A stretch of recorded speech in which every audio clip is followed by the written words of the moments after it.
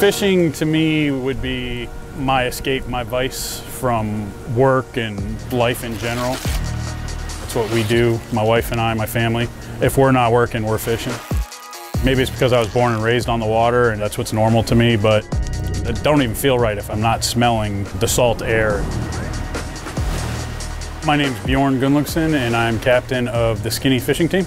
We're a family-based fishing team out of Pompano Beach, Florida. We fish tournaments, do a lot of fun fishing, charity tournaments, things of that sort.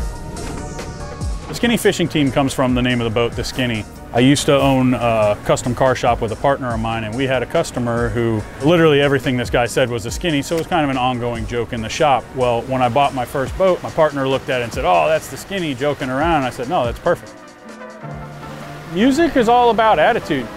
If fishing's slow and the morale just sucks, I'll find something loud or turn it up and kind of wake everybody up, get everybody back in a better mood. It's the fastest, easiest way to get people hyped back up, good loud music. The system on this boat has 21 total speakers, 7 amplifiers. It's by far the loudest system I've ever had in a boat, but it's also the clearest. No matter how loud I take it, it's just spot on. Absolutely thrilled with it. It can take whatever I throw at it. So now I don't even look at the volume knob anymore. I just let her eat, and I don't ever worry about blowing a speaker, clipping an amplifier, killing a battery even. It just doesn't happen. It's a very abusive environment on a pair of speakers. We put everything in this boat through hell. They keep fighting. They take it and smile. It's not all just about the fishing. It's more about the experience.